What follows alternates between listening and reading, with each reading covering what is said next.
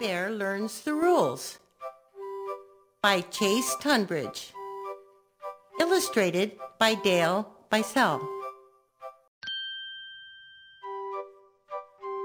When Backpack Bear first arrived on the first day of school, he was very nervous. He was so nervous, in fact, that he hid. He worried that the children wouldn't like having a bear in their class. His teacher, Mrs. Elliott, noticed he was missing. Mrs. Elliott asked all the children to look around the classroom to see if they could find Backpack Bear. When the children found his hiding spot, one of them said, "Welcome to our class." Another said, "You can sit by me." And another said, "I'm so happy that you are a bear." That made Backpack Bear feel much, much better. Mrs. Elliott said, "Tick-tock, it's 9 o'clock. At 9 o'clock, we play games. I will roll this ball. If you catch it, say your name, then roll the ball to a new person so they can say their name. Remember this rule, only say your name when you catch the ball." Backpack Bear really wanted Mrs. Elliott to roll the ball to him first, but she rolled it to Shane instead. Before Shane could say his name, Backpack Bear shouted, "Backpack Bear! My name is Backpack Bear!" Mrs. Elliott said, "It is nice to meet you, Backpack Bear, but it is not your turn to say your name." "When will it be my turn?" he asked. Mrs. Elliott said, "I have a hint. The answer is also the rule for this game." Backpack Bear thought really hard. "It's my turn to say my name when I catch the ball?"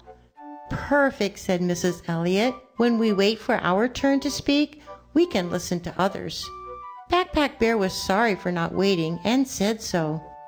Mrs. Elliott said, "It's okay. Making mistakes is part of learning." After everyone had a chance to say their names, Mrs. Elliott said, "Wow, you really do know how to play by the rules." Then she dropped the ball into the toy box. It is everyone's job to clean up after themselves when they finish doing something, but you will also each have a special job of your own. Mrs. Elliott showed the children their class job chart. Everyone in the class did have a special job. Backpack Bear was very happy because it was his job to be the gardener. But he noticed that Jackie looked sad. He whispered, "What's wrong, Jackie?" "I wanted to be the gardener," she whispered back. Mrs. Elliott said, "Now that you know your jobs, I will answer the questions of children and bears who raise their hands or paws." Backpack Bear raised his paw. "Can I trade jobs with Jackie? She wants to be the gardener." Mrs. Elliott said, "It is nice of you to think of Jackie's feelings. You are the gardener this week. Jackie can be the gardener next week." Jackie smiled. Mrs. Elliott said, "Tick-tock, it's 10 o'clock. At 10 o'clock, we go to the computer lab. Where are our line leader and door opener?" Shane yelled, "I'm the line leader."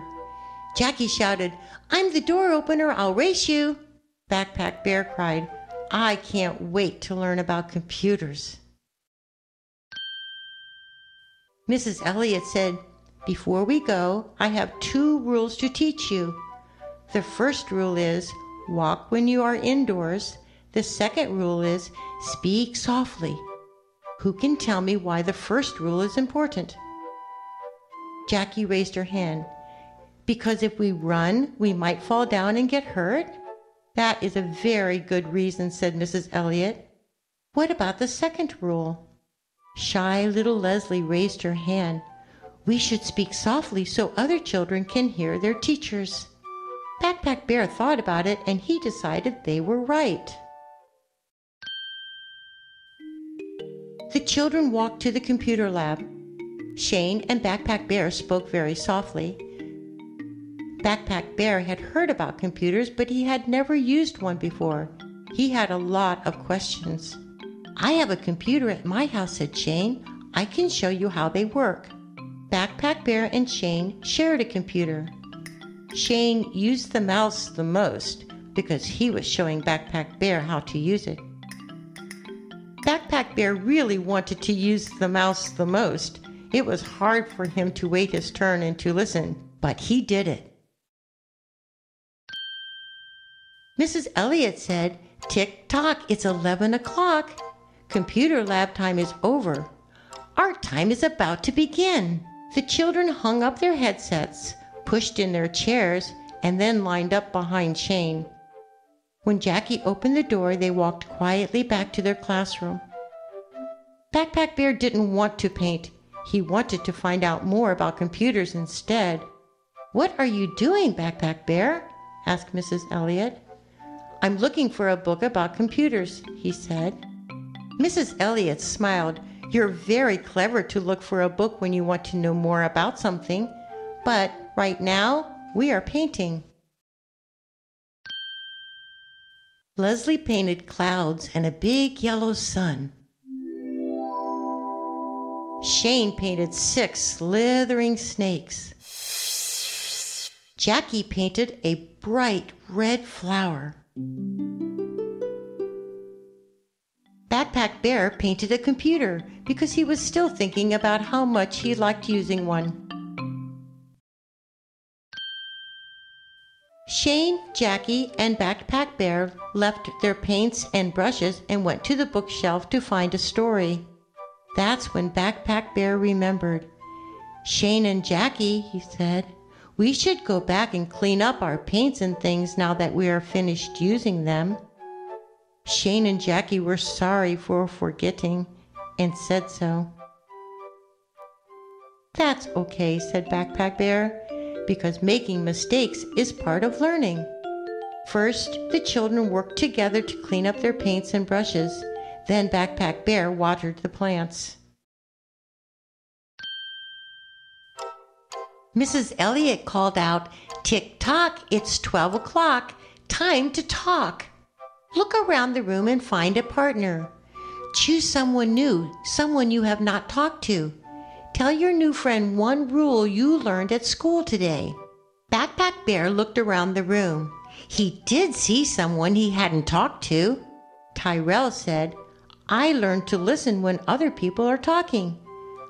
Backpack Bear said, "Me too. I also learned to clean up after myself." "Me too," said Tyrell.